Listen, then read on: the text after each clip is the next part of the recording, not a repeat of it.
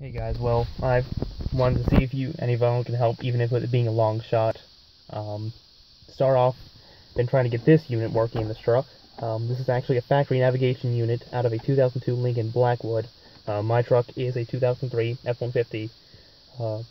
Before I even got this unit, I had access to all the wiring diagrams, so on and so forth. So I figured it wouldn't be too bad, since what I eventually learned that the radio and the navigation system have no affiliation with each other. In fact, these units weren't installed until after the trucks were already built, completed off the line. So there are only a few wires that you need, power, and a few others. But to start off, I've already wired up all the wires to it, and so far it's almost working. In fact, the only thing that isn't working is the screen itself, as far as, clicking the on-off button right there. It doesn't turn it on. What I have been able to do, just turn the key on. If you turn it on, the system itself wakes up as it should. There's a separate wire for that, for the key on power to get it on. So this gets power, which is the disc reader, does all the data for it. I've got the antenna hooked up to it, goes to the back of this, and have it under the dash or the surfboard, as they call it. Accepts the disc just fine. One thing I actually learned today is if you put a disc that's not part of it, it's just a Super Mario Galaxy soundtrack, you put this in, or any other disc, accepts it just fine. It'll scan it, as you can hear, doesn't recognize it, and then it'll just spit it out. So, taking that as a good sign that I think the screen itself, the disc reader, might be good. On a side note, I've done a few tests. I thought the screen was bad. It was my first thought. Ordered a new one. That didn't do anything. In fact, I was able to later test it out that the backlight for this one and the old screen do work, in fact. Then I thought it was this unit itself, because there is a certain board in here for the buttons, the knob, the speaker, and sending all the data to this. Got a new one of those. That didn't do it either. So I think all of this is still good, or at least maybe I got really lucky with two bad units. I doubt, because when I got online, it said it was working when they pulled it. Besides the point, so even with the dimmer, turn that on, all lights there, down there. You can even see repeat, map, detour, volume, on, off, and the knob itself. All those get power, and so all the powers to this, that I think the harness itself comes from the truck to this, and then the two plugs come out here to the back of this unit. I'm not really sure where to go from here. I've had a few things to it where I thought maybe there may be a damaged harness, where it's not sending video to this. I think there may even be an issue with this, where while hardware-wise, except this turns on, it can identify at least what I think that it's a bad disc, or at least a disc not affiliated with navigation. So this might be bad on that point. So either it's this, the harness, and one thing where I don't know, this is just kind of me taking a random guess at this.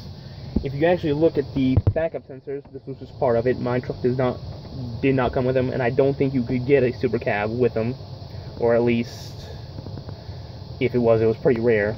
If you notice that there's no backlight to it, but they all have the same common power wire. I mean, even if I pull this up, you'll see it hooked under there. What I was able to find out with a multimeter and use a continuity tester, that the power and the ground are on the same wire for some odd reason. So there is a reverse wire you have to hook up, part of the main harness, because there are 7 wires. You have your ground, you have 3 different power wires concerning the key on, the headlights to dim the screen light and day as a normal navigation system would. Your hot wire to basically power the whole system. You have your VSS, which is your vehicle speed sensor. Your reverse wire, as I was telling you earlier. And then, the last wire was the PWM dimming, which is pulse with modulation. Those are the only wires for it. Nothing to the radio, another trigger or something, as far as I know.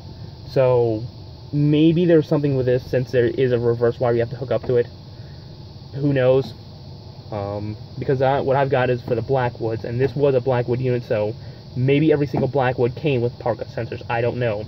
I know every single Blackwood did not come with navigation, and the units were actually pretty rare in general, since the Blackwoods themselves were 1-year production, low production, and, for example, 2002 Navigators, only 7% of them were built with this. So I don't know if any of them can help, anyone who you can direct me to, or anyone you can think of from the top of your head that can help me with this, but I'm quickly running out of options with this thing. And yes, before any of you say, I know it's an old system. It's 15 years old, it's not going to have a lot of other maps, and it's going to be very, very obsolete. I realized that before I even got this unit. But I like the idea of just having a factory navigation unit working in the system that, for a vehicle that never even had in the first place. I mean, heck, yeah, it says navigator on this, but this ain't a navigator. This cluster was pulled from a navigator. I put my board on the back of it, and, well, works as it should. Because I like the better look of these with the white needles. Other than that, I've been working on this for a good bit. I've talked to several people, considering even one member on a lightning rodder or lightning garage or something like that, who would basically want to do the same thing I did, but he just got another car and lost interest in it. He still has a lot of parts, so he's going to see if any of the parts he has actually work, so if he can help me out with that. I've gone to a few people, even a Lincoln dealer, which I know it was a long shot by all means. They didn't even know what this unit was. Went to a few on Audio Shop, maybe I'll try a few others, but I've gone through several tests, wondering what it is. I've researched online. There's very little with these units, so there's not much for me to look at all.